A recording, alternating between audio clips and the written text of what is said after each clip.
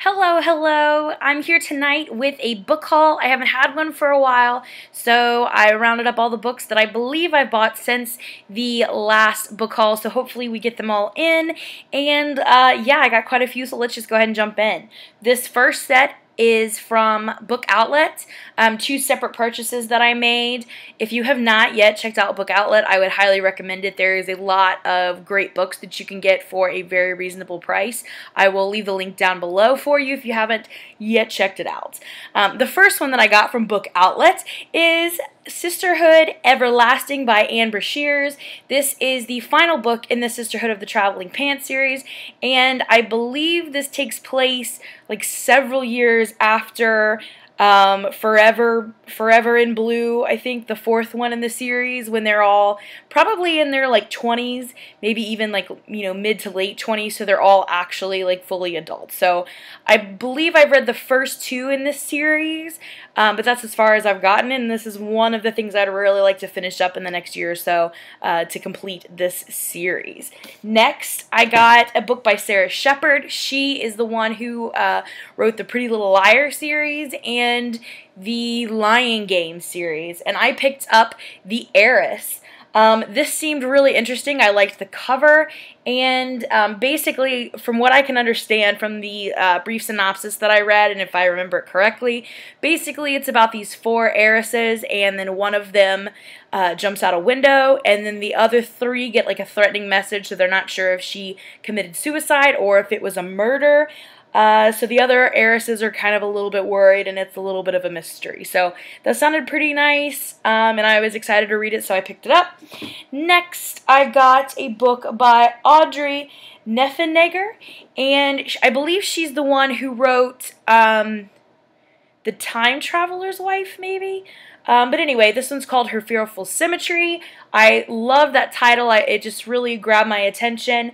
I believe this is about two sisters, and they get an apartment for like an inheritance from their aunt, and like their only rule is that they have to live there together, and their parents are not allowed in there, and I thought that just seemed very interesting. It seems like kind of like a mystery suspense, so yeah, that sounds pretty good. And next, I picked up The Crane Wife by Patrick Ness. I haven't read anything by Patrick Ness, but I've heard several people mention his books here on BookTube, so I thought I would try this one. I thought this was a really pretty cover, so I thought I'd give it a try. From what I know, this book is about kind of a loner who owns a bookshop, and I think like a crane shows up, and then the next day this kind of mysterious lady shows up, so I don't know. We'll read it, we'll see how it goes. Hopefully this is a good Patrick Ness pick. Next, I picked up Charm and Strange by Stephanie Kuhn. Maybe? I don't know. I'm not 100% sure what this is about. I know this won an award, and I know that I've heard about it on YouTube, and I like the name, so when I saw it, I just went ahead and picked it up. I really don't know what it's about. I thought it was something about, like, some sort of, like, a school in the forest or something. I don't remember, but it sounded interesting, so I grabbed it. The next one I picked up is called Distant Echoes by Colleen Cobble, and again, I'm not really sure what this is about. I just really liked the cover, and I thought it looked good, so I picked it up. Next, I picked up two No Fear Shakespeare books because I've kind of been collecting these. I'd really like to get through some Shakespeare this year, and I like these covers. Well, not these covers, I guess I should say, this collection.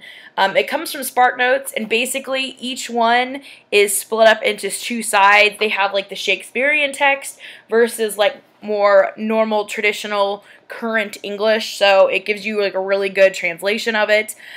In this haul, I picked up Henry V and my favorite, A Midsummer Night's Dream. I have quite a few of these now, so hopefully I can do like just a marathon of Shakespeare sometime soon. So yes, I picked those up. One that I actually got for a really good deal, I think I got this one for $1, was Wuthering Tights by Louise Renison. This is a new series. I am a huge fan of the Angus Thongs and Full Frontal Snogging Georgia Nicholson series, and this is a new one, so I decided to go ahead and try it.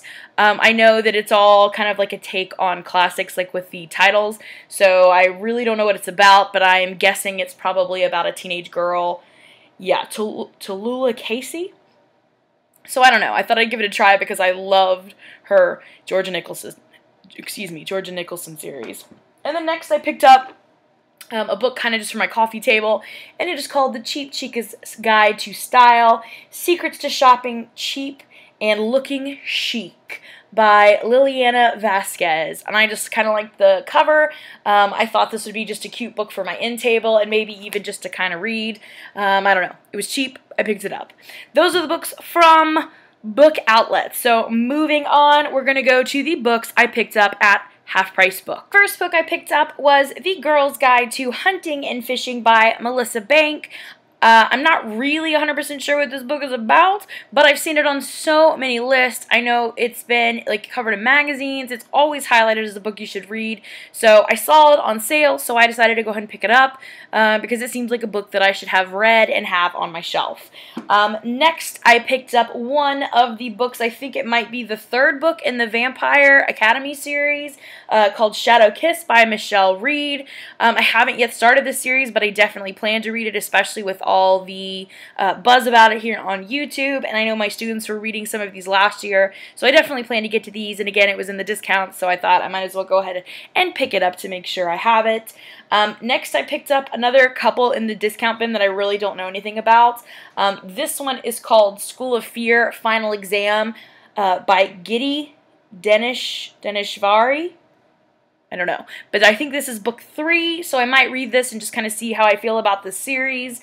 I don't have no idea what it's about, but it got me with the School of Fear, and the cover looks a little creepy, so I thought it might be like a fun juvenile read. I don't know, but I know this is book 3 in the series, so we'll see. I don't normally like to start books in the middle, but we'll see.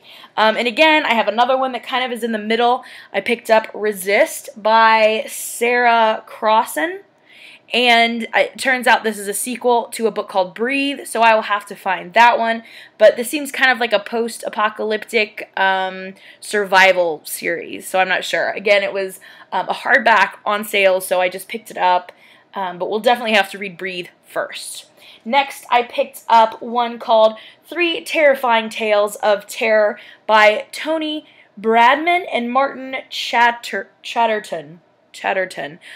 This was, again, in the discount bin, and with Halloween coming up, I thought this would be a good thing to take around, and I think it's a juvenile book, so it won't be too scary for me, and, I mean, it's got pretty large text, so I think it'll be a really fast read. Next, I picked up a book that contains 4 in 1. This is called Mates, Dates, and Simply Fabulous by Kathy Hopkins. I get the impression this is kind of like a Georgia Nicholson series, and this includes the first 4, Dates, Mates, and Inflatable Bras, Dates, Mates, and Cosmic Kisses, Dates, Mates, and Designer Divas, and Dates, Mates, and Sleepover Secrets. So it is pretty chunky, but I believe these are kind of quick reads, so we'll see. I think I've read the first one in the series, but if I did, it was so long ago that I don't remember. So I will definitely be picking this up maybe as a quick summer read, because I don't think, even though it's pretty chunky, I don't think it's going to take me too long. But we'll see. I may break them up. Who knows? But I picked that one up. Also, I picked up a small, tiny little book called Great American Short Stories. One of my goals this year was to read more short stories, and as you can see, this was only 50 cents, so I went ahead and picked it up, especially since it says the word great. They've got to be good, right? And next, I picked up another compilation book. This is The Death by Bikini Mysteries by Linda Gerber. This contains books 1, 2, and 3. Death by Bikini, Death by Latte, and Death by Denim. I just really like the cover. I thought it was cute. I thought this would be an easy book to throw in my bag whenever I need something, especially, again, maybe in the summer. Who knows? And then lastly, at Half Price Books, I found and picked up Sherlock Holmes, The Complete Novels in Short Stories, Volume 1. Pretty thick pretty chunky, and I mean, it's got little text, so this will take a while, but I've seen a lot of people reading just some of the stories in this just as they go through like marathons and things, and I thought that would be a really nice way to do it. And yeah, I read The Hound of the Baskervilles quite a few years ago, and I really enjoyed it, so I thought I would give this one a try. Those are all the books that I got at Half Price Books. So now on to a library sale. The first book I picked up at the library was What Alice Forgot by Leanne. And again, I don't know if it's Moriarty or Moriarty, whatever. I really liked the book that I read by her earlier this year, which was The Husband's Secret, and I'm really excited to read Big Little Lies as well. But when I saw this one, I decided to go ahead and pick it up since I enjoyed her writing so much. I believe this one is about a woman who realizes she is suffering from Alzheimer's, and she's working to kind of get her memory back. So, I don't know. We'll see. I really liked her writing, though, so I'm excited to give it a try. Next, I picked up a Sophie Kinsella book with Finding Audrey coming out. There's been a lot of buzz about this author, so I decided when I saw this first one in the Shopaholic series to go ahead and pick it up. And this is Confessions of a Shopaholic, the first one in the series. I think that it's a little bit different from the movie, which I have seen, so I'm kind of interested to see those differences. And yeah, I decided to pick it up. I'm excited to read it.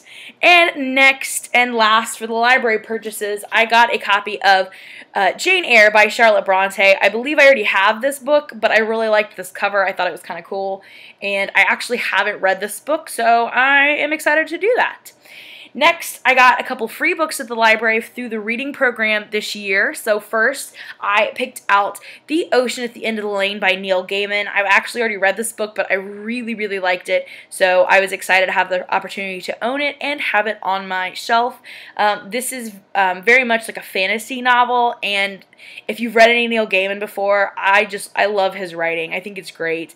And this is such a short book. It takes no time at all. It was a little hard to get into because you just kind of jump in and it just keeps getting weirder, but I don't know. It's great. I really like it. If you haven't read it, I would read it. And if you do read it, let me know what you think. Next, I picked up Catalyst by Laurie Halse Anderson. I've liked some of her books before, and I have not read this one, so I went ahead and picked it up. And the last book that I got for free from the library this year was The Cannibals by Lane Lawrence. No idea what it's about, but it kind of made me think of reading about the whale ship Essex that went down, and they had to eat each other to survive, so I don't know. We'll see. Then I got a few ARCs in the mail, and I'm so excited. These are my first ARCs that I have received, and they were all sent from the publishers, but I got them through the Goodreads giveaway. So the first one that I got is from Random House, and it is called A Place We Know Well. Not a wonderful cover there for the ARC, but I'm pretty excited. It says the tentative on-sale date will be September 29th.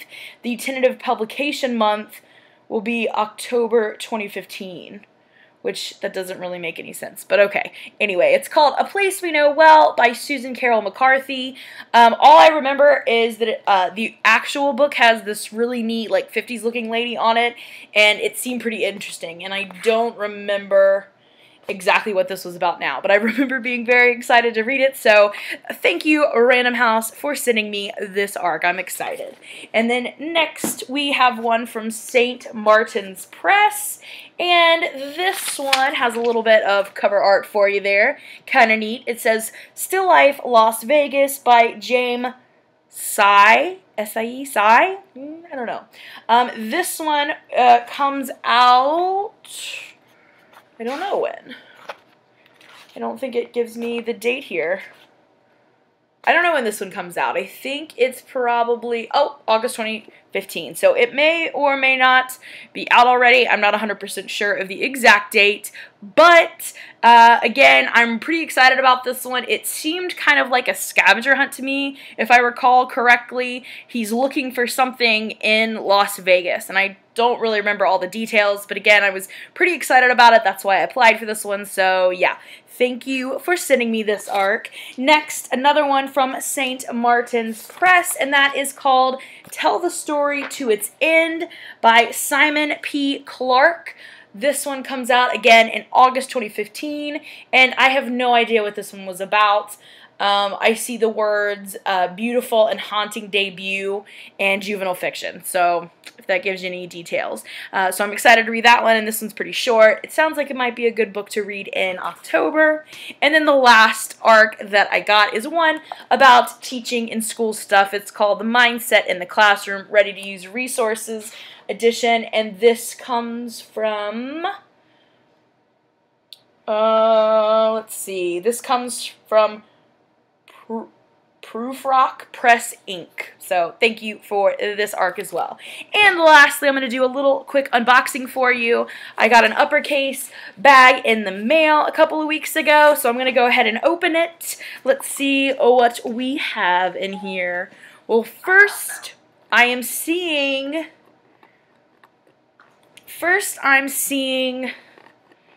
this little box here. It looks really cute. Let's see what's in it. Oh my goodness, it's so cute. It's a little ampersand in like a rose gold. Oh, very, very cute. Yay! Then we've got something else in here. What is this? Ooh, it's like a little tattoo. This says, "Give me truth." Does this say anything else there? This one is from Walden by Henry David Thoreau. So that'll be cool for a little tattoo. And then what do we have else? We've got this little, oh, that's so cute, this little like journal. It's got some blank pages in there that you can write on, and it says Swoon Reads. Oh, that's so cute. Oh, and I love, it feels kind of different. Oh. Feels kind of like leathery. Ooh, very cool. And then there's a little pamphlet for Swoon Reads. There's a little handwritten personalized note in there from the owner of Uppercase, which I think that is just such a cute little touch there. Oh, and then the book. The book this month is Rebel Mechanics, All is Fair in Love and Revolution by Shauna Sweetson, and there's a little bookmark to match the one they have on the cover there. And one of the other features that I really like about this subscription is that they put little post-it notes in there, and when you get to certain places in the book, it sends you specifically to a discussion about whatever's happening in that point in the book. I love that. So yeah, I am so excited for this month, and I am in love with this book subscription. So if you have not checked out Uppercase yet, you definitely need to do so. I'll leave a link down below. So, whew, that is all the books that I have hauled, I think, since my last book haul. So, thanks for watching, and stay tuned for more. Bye!